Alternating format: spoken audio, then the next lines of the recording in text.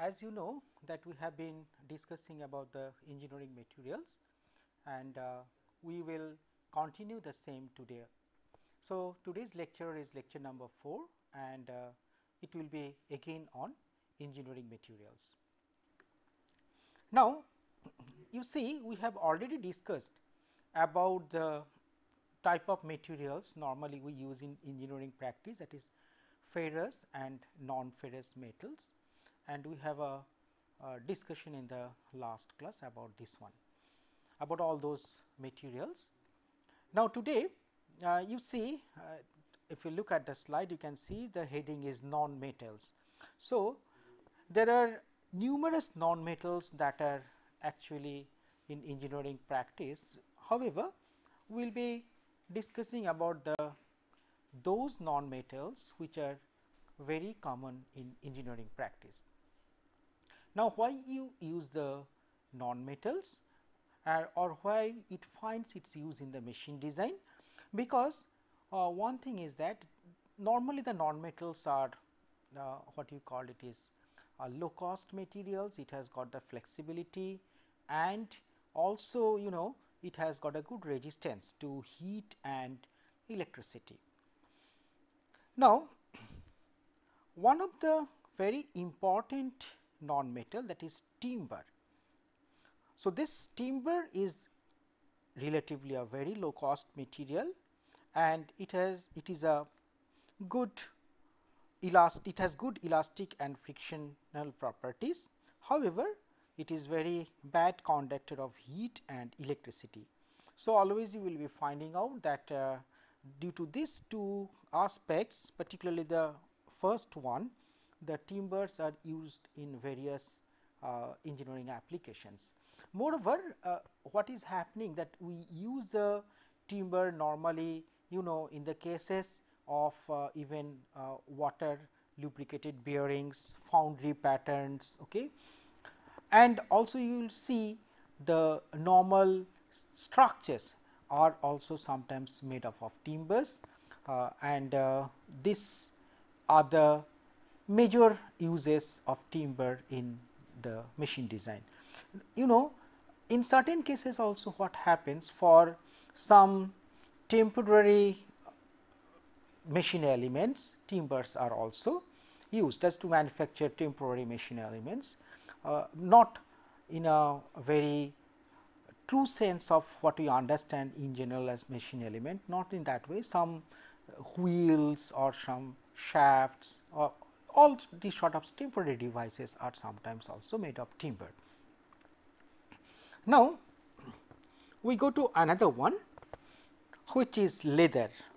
As you know, this is also widely used in engineering for its flexibility and wear resistance characteristics mostly. Now, always that leathers are used as a pure form is not the case. What happens that the leathers are also impregnated with some other materials, okay. Sometimes it can be impregnated with some cords made of nylon, etc., and also it can be impregnated with some other alloying materials also to give it a more strength, etc. However, the leather finds an application as a non-metal in machine design, and one of the widest used of leather what we can think of is the belt drives. I think all of you have seen the belt drives, and if you look at the belt drives, you will be seeing the belts are mostly made up of leather. Well, when we talk about these belt drives, we will learn more about the other materials, but however, the leather is one of the very common material for belt drive, washers and some other similar applications. Gaskets, okay, sometimes are made of leather type, but mostly rubbers and other materials, but these are also can be used in certain aspects for use as a machine element. Now, another situation or another situation comes into picture, that is the non-metals which are the rubbers. Now, as because this rubber has high bulk modulus, this also used has got an advantage in machine element designs, and it is used again for drive elements, sealing, vibration isolations, again gaskets in the pipelines and many more. To mention about the rubber, one should say that the rubber is also available with various other impregnated elements inside this particular pure rubber material to render strength and other properties which could be useful for typical applications. So, or in other words, depending upon the applications, various forms of rubbers are also in use. So, we go for other non-metals, and this one is what we call as a plastics. Plastics, I think, do not need any introduction in the modern day, and the use of plastics again in different forms are widely accepted as an very good alternate machine element material. Nowadays, if you see any machine elements, okay, if you consider simply a car, say, now starting from its maybe from its structure, the body covering, okay, and the inner moldings, inner interior decorations, everything are being made of plastics. Why? Because it has very good strength as well as it has a very low weight compared to metals. So, that the ratio of strength to weight is quite high in case of the plastic. So, thereby what happens, to reduce the weight of the machine elements, one can think of the plastics for typical designs. Now, what are the plastics? You just have a look. These are synthetic materials which can be molded into desired shapes under pressure, and this requires with or without application of heat, means you can make it to the desired shapes. Pressure is required always, but it can be without heat or it can be molded with heat. As I told you that these are extensively used in various industrial applications for their properties. What I did not mention right now, the properties are like this. It is a corrosion resistance, it has got a dimensional stability and relatively low cost. Okay. That means dimensional stability, you understand, that means its effect onto the expansion etcetera are relatively very less compared to the other metals. Now, although we call as a common word as plastics, it has got the two names. As you can see, there are names comes out in this form: thermosetting plastics and thermoplastics. So, depending upon the manufacturing and the particular property, you can have the thermosetting plastics and the thermoplastics. What are these two? Let us see that when you talk about the thermosetting plastics, then these thermosetting plastics are formed under heat and pressure. That means, here is one case what we discussed earlier case, heat with or without pressure. Now, it requires a heat, I am sorry, pressure is required, heat or without heat. Now, in this case we have to utilize heat and pressure. It initially softens, and with increasing heat and pressure polymerization takes place. So, basically one way this is also called different grades of polymers. This results in hardening of the material, and this plastics cannot be deformed or remolded again under heat and pressure. That means, it gets a permanent set. So, once you take up this type of thermosetting plastics, then you apply heat and pressure to give a mold shape, and once the mold shape is final, then you cannot retry back any other shape under application of heat or pressure once it hardens. Now, what are the examples of thermosetting plastics? You can see the phenol formaldehyde, which is the name and very commonly known as bakelite. So, bakelite, you know, it is a very heat resistance material and also quite hard, and it has wide used in electrical appliances. Then phenol furfural, what is called diorite, then epoxy resins and phenolic resins. As a matter of fact, the epoxy resins, if we talk about, these epoxy resins are used for the common name which use in the market is Araldite or some sort of things. These are all the epoxy resins. And as a matter of fact, epoxy resins with a proper amount of chemical treatment, that is called hardener, you can really make out different shapes, you can make the molds, and from which you can pour this epoxy resins and get varieties of machine elements having different shapes. So, and if you mix up with this some other fibers, glass fibers and other carbon fibers, etc., it gives an attractive strength property also, and that is the reason the epoxy resins are very widely used for mold purposes. One of the situations what I just told you are you can see are being utilized very much, particularly in the laboratories. When you do some experimental setups, then you will be finding out that epoxy resins added with the carbon fibers or the glass fibers will be utilized to make some laminates or setups having different mold shapes.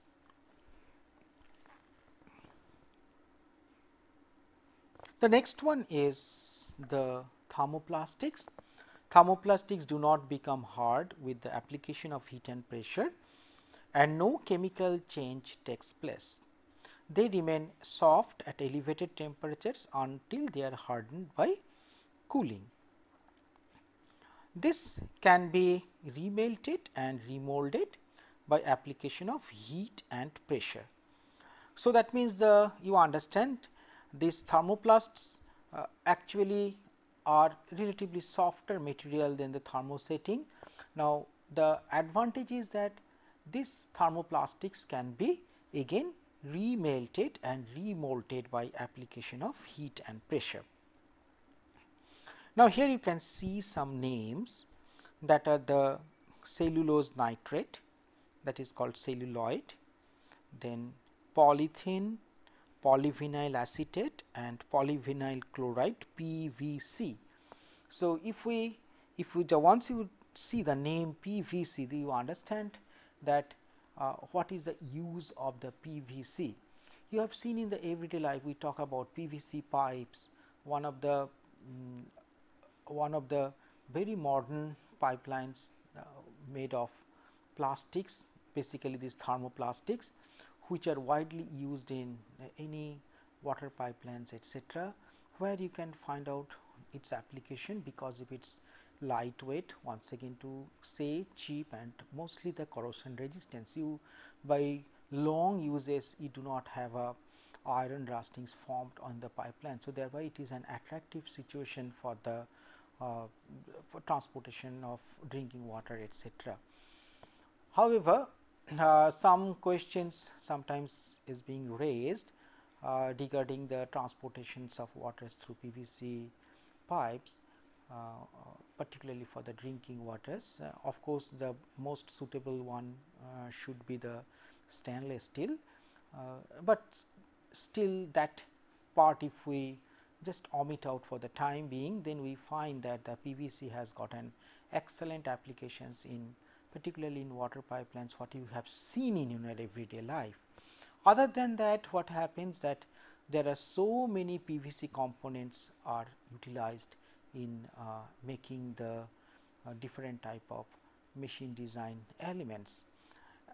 because the resin comes out to be the same: corrosion resistance, attractive, weight, strength to weight ratio. That is one of the very beautiful features.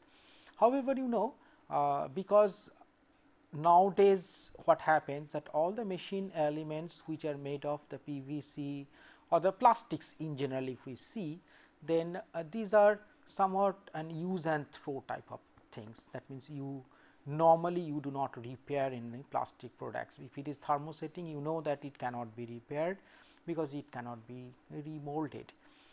Again, all the PVCs can be remelted, remolded, but normally what happens, all the machine elements made out of plastics are in general use and throw types. That means, that's the reason what happens, the maintenance for the, say, any cars or other things has become very cheap and fast. Means you just simply change the components. Of course, if it is plastic components, and at the same time what I would like to say, that they use, the car manufacturers particularly are using day by day more and more type of this type of plastic machine elements, just to reduce the weight. So, thereby you have a good amount of fuel efficiency. So, these are the uses of the plastics, and the two types of plastics already I have told. And as a matter of fact, there are this type of situations are endless. Endless situations will come into picture whenever we talk of the plastics. Now, for this particular course of machine design, I think that the mention of the material plastics is good enough. At least you have some ideas that how you can use plastics for different machine elements. However, one has to resort to a huge amount of literatures if you really look for the entire range of plastics that are being used for design of machine elements. So, if we talk about very quickly what we have gathered about engineering materials, then you just very quickly go up to the last class even. So, we understand that we have the important ferrous materials are cast iron, wrought iron and steel. Before that, the ferrous metals, non-metals and non-ferrous materials. Okay, these three are widely used, and for all these three we do have the important mechanical properties to learn. So, cast iron, wrought iron and steel we have learned. We have learned about different types of cast irons and their uses. We know about the grey cast iron, white cast iron, malleable cast iron, then graphite, nodular graphite cast iron, austenitic cast iron and abrasion resistant cast iron. So, you have seen that so many varieties of cast irons are there. What we have just picked up very few which are is a normal materials which are used in machine design of machine elements. You can have the cast irons, you can have the cast iron wrought irons which is a very pure iron, and the steel, one of the major ferrous materials which is having an wide range of alloying elements, and thereby you get the different type of steel. So, if it is plain carbon steel, that means you do have the carbons only and very less amount of other materials, other elements. However, there are nickel, chromium, tungsten, vanadium, manganese, silicon, cobalt, molybdenum. These are the alloying elements put up into steel to make alloy steels, one of the very widely used steels in engineering design. So, about the non-ferrous metals, we have learned about aluminum, its varieties like duralumin, Y alloy, magnesium. Then we have learned about the copper alloys, which are also very useful. Then Out of this copper alloys, we have one brass, another is the bronze. We have got another variety called gunmetal, and this today's lecture we have learned about some of the non-metals like timber, leather, rubber, and last but not the least the plastics, which are widely used, as I told you. Now, after coming over the plastics, we have learned about the thermosetting plastics and we have learned about the thermoplastics. Now, we come down to one of the important things, that is the mechanical properties of common engineering materials. Why we talk about the mechanical properties of materials? The reason is very simple. You know that to be in a very simple case, we design a machine element, the primary situation comes out to be like that, that stress equals to load divided by area, that all of you know. Now, machine design you will be finding out, will be concerned with basically finding out the A, means the dimensions of a machine element, to be very simple in this thing, I mean simple in design considerations. So, what we know? We know the load onto a machine element, that is that one has to know, because you know the application, and as you know the application, you know the loading pattern, you know the load. So, thereby to determine the dimension of the machine element to take up that load, what we require? We require the value of the stress. Now, in this case how we define stress? Means in this case we define the stress means the value of the material stress at which it fails. Okay. So, once we know the material property at which the material fails, then immediately we can find out the dimensions of the machine element. So, what we understand that if it is in addition to this particular stress what we are talking about, you have other mechanical properties which will be somewhat, if I consider as an synonymous to the stresses, are also responsible for breaking the material or for the failure of the material, in a better sense if we talk about the failure of the material under different situations. As a matter of fact, what we understand that if we consider a load which is static or quasi static, means very slowly if we are giving a load to a machine element, then what we normally will be calling as a static load, then our material property which will be very important is the one of the situations is that the yield point or the proportional limit what we called about. Okay, there is a difference, we will be coming shortly, okay, to discuss these things. Anyway, what happens that in that way, if it is a sudden impact, then we will be finding out some other properties are important. If we find out that the machine element is acted upon by an fluctuating or a variable load instead of a static load, then some other material property is important. So, if it is in the similar line, if we consider the material is under a constant load at elevated temperatures or something like that, some other material properties are also important.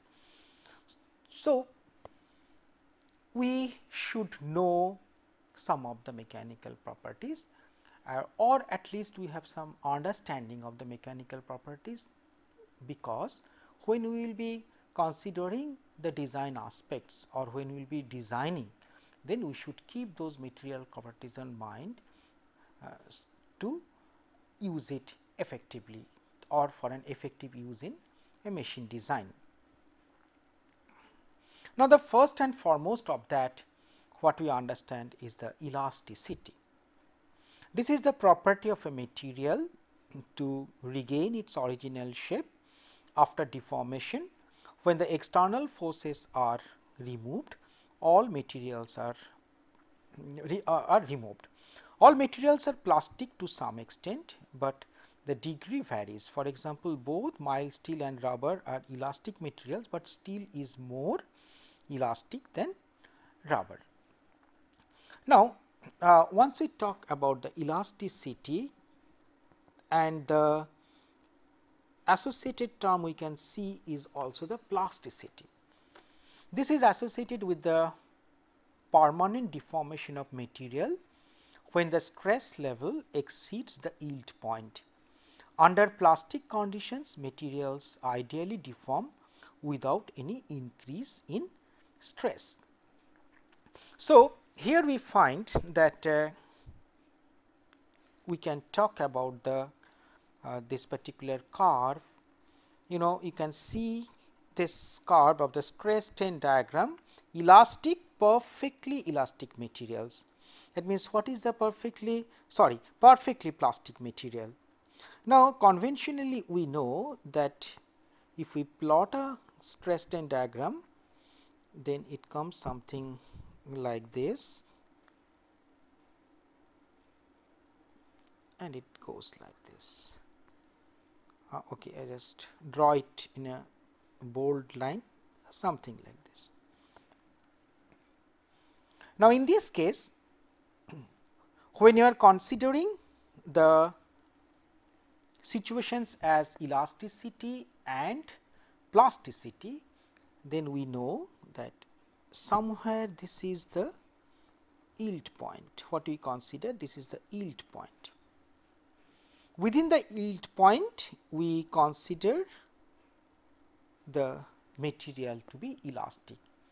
That means, the definition is that if you apply a force and then release it, it comes back to the original shape. So, that is the elastic region. And when we go to the plastic region, there is a permanent deformation, and the idealized situation is what is shown in the figure. You can see that it goes as a straight line. So, this basically from here onwards, this is all the plastic zone what you are getting. So, this is a plastic zone of the material, and this curve is an idealized figure. Now, in this respect, what happens that normally if we draw the stress strain curve, I understand that you remember the different loads. This is a stress and this is the strain. Now, what you know that this stress we call, you should know, we call it as an engineering stress. Why engineering stress? Because if we consider the stress expression, then this sigma, the value of sigma, okay, I write out here, is something load divided by area. Now, when we talk about engineering stress, then what happens that we do not consider the change of area taking place due to the deformation. Suppose if you are having a tension test, okay, then this is a typical tension test curve what I have plotted over here. Then the area will be gradually reducing, and thereby P by A will be more and more, it will not be following this particular path. However, it has been seen experimentally that if we consider up to the yield point, really the change in area is so small that engineering stress and the true stress, other one, if we consider the change in area, means if I write AC, then the sigma 2 means actual area, A actual if we consider, then you will be considering every time a change in the sigma, true sigma. Now, here the true sigma will be quite appreciable. I am drawing a very exaggerated, that moment it comes over like this. That means, when the area becomes very small at the fracture point, then the true stress will shoot up. That is quite evident from the expression. However, in the most engineering situations for the design, we consider this zone to be a failure zone, isn't it? Because normally we will be taking up the material property up to the yield point. Now, another part what comes into the mind is that you can see that when you consider a stress strain diagram sigma epsilon, in the textbooks you might be seen something like the curves comes like this, where we consider as an upper yield point and as a lower yield point. But if you do the experiment, you will be hardly seeing this type of phenomena, and as a matter of fact, these phenomena are mostly, I mean, very prominent for the mild steel materials, and that too if the strain rate is very low. So, if it is having a low strain rate, then and then only you can come across this type of higher yield point and lower yield point. Nevertheless, we consider a general stress strain diagram of the nature as I just drawn earlier. So, let us consider this general stress strain diagram. I have drawn the earlier diagram because you should not make the confusion that that is a general trend. That particular one is a typical one for the mild steel sort of materials, and that too at the low strain rate. You must be understanding that particular part. Otherwise, if you look at the slide once again, then you can see that normal curves will be as I have drawn over here. Here we consider a yield point. Basically, before yield point we do have a point called the proportional limit. Means what is the difference? Proportional limit is perfectly the point till which the material is elastic, and yield point means already very small amount of deformation has set in. Although we know the material property based on yield points are the one which is widely used, and another point we also utilize in the machine design is this ultimate stress, okay, UT. So, this is ultimate stress, and this is yield point stress, and this is the breaking stress. Now, in some cases what happens that or if you get a diagram of this type of nature, then it is very difficult for one, if it is very difficult for one to get exactly the yield point, because the transition of linear to this nonlinear situations in actual curve is very difficult to find out. So, you must be knowing, just a recapitulation I am giving you, that if we have a sigma epsilon plot, just as I have seen right now, I am drawing onto a blank sheet. We find out that yield point, breaking point, breaking point and the ultimate point, etc. But as you can see that it is very difficult in actual practice to find out that where this line, this linear zone has gone up to, just entered the plastic zone. So, here it is being done in this way that you draw the linear zone and take a certain amount of offset over this, and taking this point you draw a line parallel to the original parallel line, and then you get a point like this. Means intersection of this curve and the parallel line gives you a word, sometimes it referred to as proof stress, sometimes it preferred to as also offset yield point. So, this is one of a very convenient way to determine the yield point of a material in cases. How much should be the offset? Offset is normally 0.1% to 0.5%. 2%. However, this particular choice of value is also determined by the designer who is taking this material property for his design.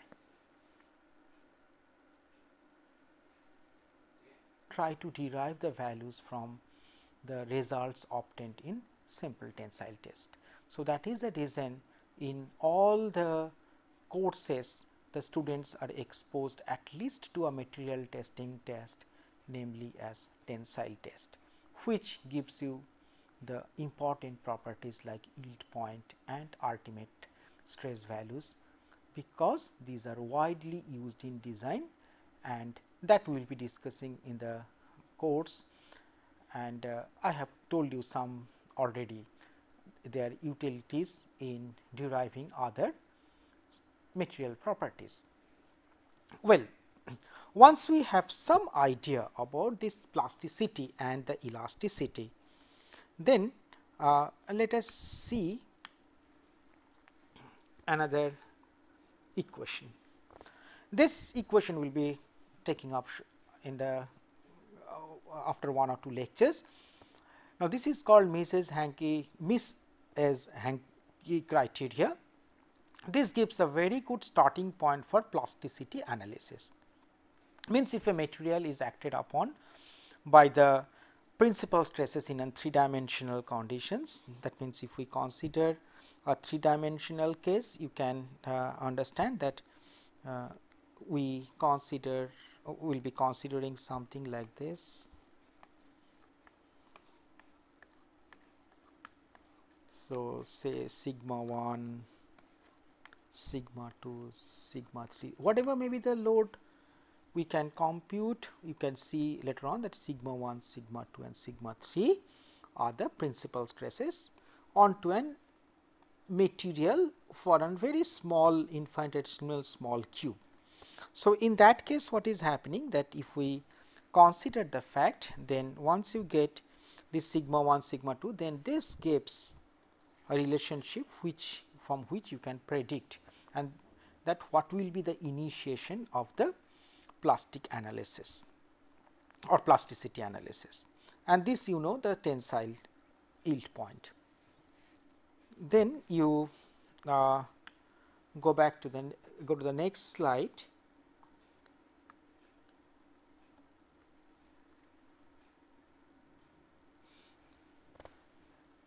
Here also it is called an indentation test also, which gives the the examples of plastic flow. If it is an material, you can see onto a body some sphere sort of is acted upon by the load, and you find out the deformations, which is, if you measure, that is the deformation is something like that, whose diameter is 2a.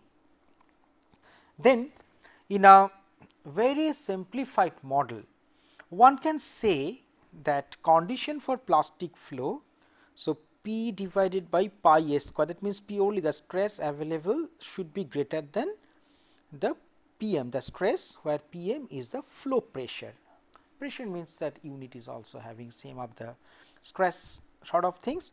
So, this is also a condition by indentation test. One can say that this is the condition for the plastic flow. So, but we understand that the stress where we can have a plastic flow. So, we can understand that two situations are coming into picture, that if we have the plastic flow, then you are having this Mises-Hankey criteria and also a simple model for the plastic flow, which gives P by pi a square greater than Pm, that is a flow pressure.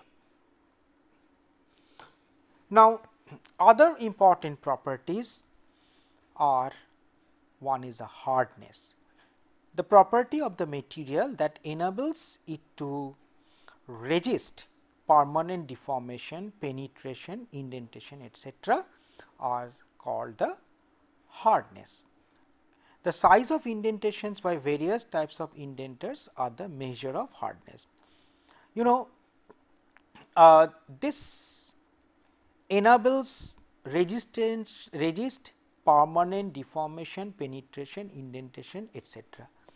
So, you know the normally you will be hearing that material is surface hardened and other like an word like surface hardened. The situation something like comes, the outer surface of a machine elements are exposed, that means it is prone to accidental loads on coming onto it. So, thereby it might create an indentation, penetrations, etc., what just has been told to you. So, what is the measure? The measure is primarily done through an hardness test. So, if we find out the indentation or the penetration what is being taken up or what is being caused onto the machine element gives the some sort of hardness number, and that hardness number is the measure of hardness of an engineering material by which the machine elements are made of. What are those tests? You know that these tests will be, if you might be doing or you have done, that is called Brinell hardness test, Rockwell hardness test, Vickers hardness. So, there is in Vickers a diamond pyramid test. So, in all the cases, whether it is Brinell hardness or a Rockwell hardness test or a Vickers hardness test, everywhere you will be finding out that what is happening, that some sort of indenters are there and the machine is applying a load onto the material to be tested through the indenter. Then what you will be getting? Just you have seen the model of the plastic flow in the earlier slide. Similarly, you will be getting the indentation onto that material surface, and by microscope or by some other means, if you can find out what is the diameter of the indentation or the depth of the indentation, then what you will be finding out? You can find out a relative hardness numbers, and those hardness numbers are the measure of hardness of a material.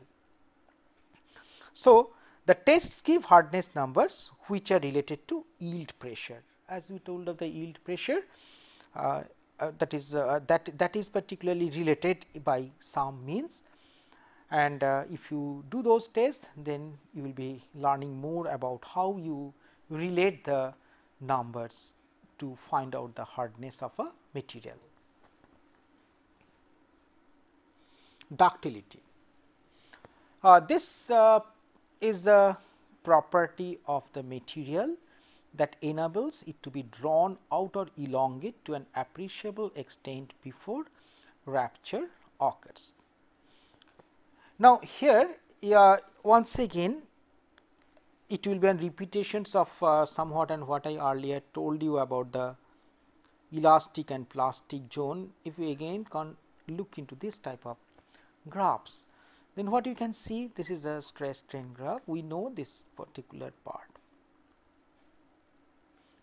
So, in one word, ductility is the property by which how much you can go to the plastic zone. All right, in one word I can say like that. That means how you can elongate, more and more elongate. If it do not elongate, then it is not a ductile. What is the measure of ductility? Percentage elongation or percentage reduction in area before rupture of a test specimen. That means the same thing is that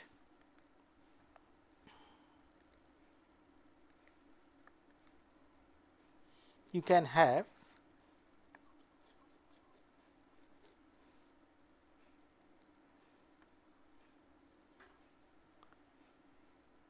if you take an original material, if you go, this is the size of the material, if you take under tension test, then what happens? The material will not only elongate, well,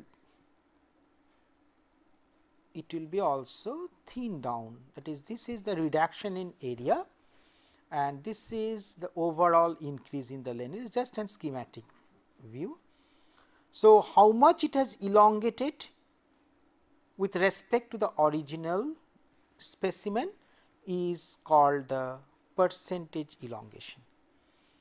How much reduction area means the area has reduced with respect to the original area is called the percentage reduction in area. So, this is called percentage in reduction in area.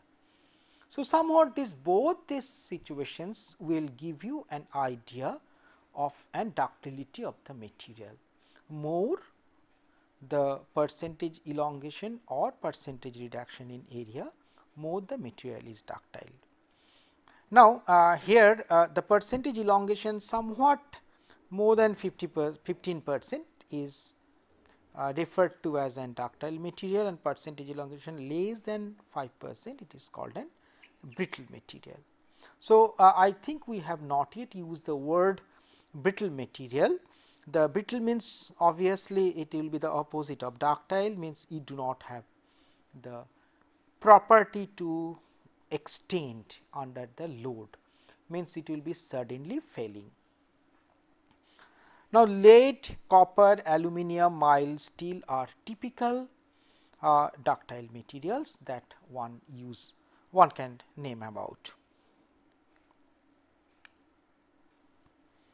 Now, in the similar manner, this one what we call malleability, it is a special case of ductility where it can be rolled into thin sheets, but it is not necessary to be strong.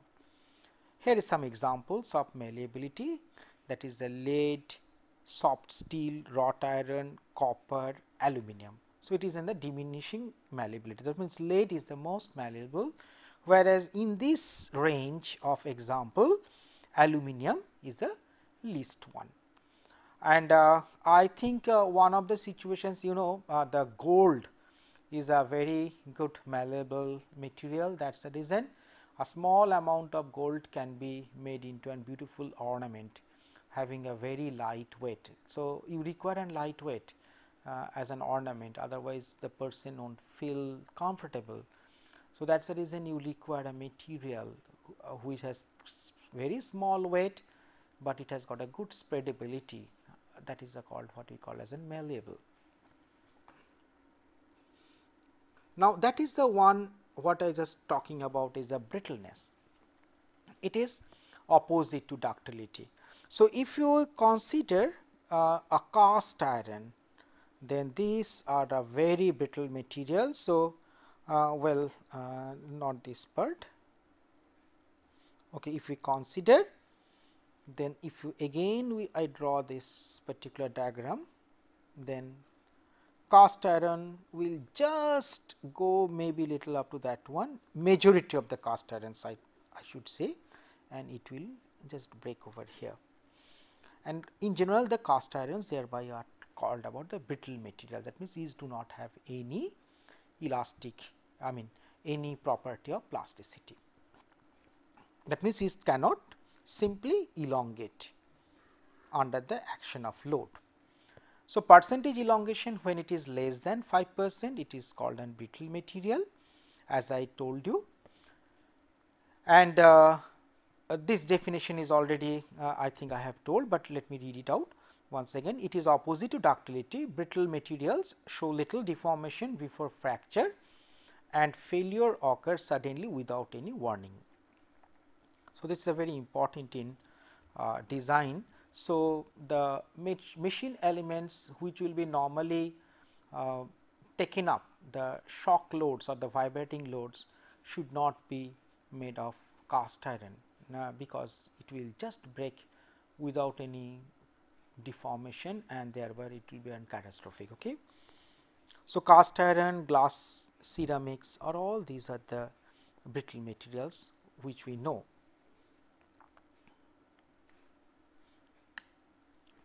Then another important property is called the resilience. What is resilience? This is the property of the material that enables it to resist shock and impact by storing energy. The measure of resilience is the strain energy absorbed per unit volume. So, what we can see that an idealized curve is that what I have what is being drawn over here. Okay. So, it has got a linear displacement. So, what is the area under the curve? Half base into altitude. So, we consider the once we have stretched. Now, this is up to the yield point. If you have stretched up to the yield point or the proportional limit, what is we can call half p is a load part and delta L is a deformation.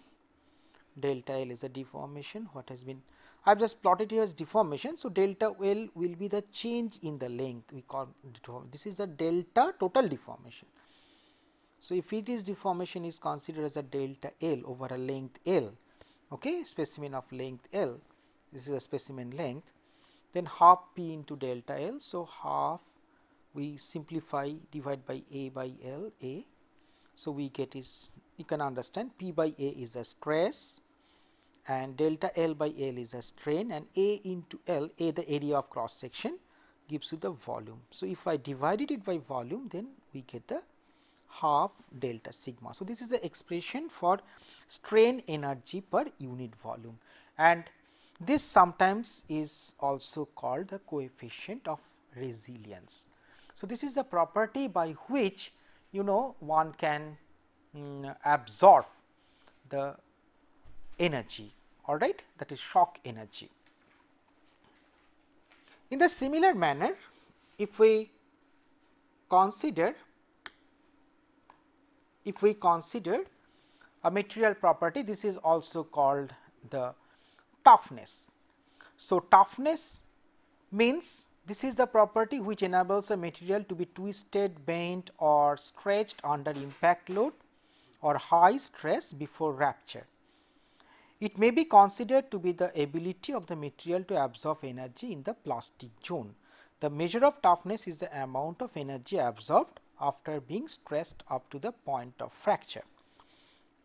Once again, if I try to draw this aspect, I have already told you, say this is a strain energy. So, if we talk about this energy per unit volume, we considered the absorbing capacity as the word by resilience. Now, instead of that, if we consider the entire stress strain diagram up to the point of rupture, this P say point of rupture, and you go up to this point and you take up the entire area, all right, then this also gives you the total amount of energy absorbed and this comparison for different materials will give you the toughness of the material. Say you have another material which breaks like this, a typical example of something like an brittle. It can have a go high, but it suddenly breaks, do not go much into the plastic zone.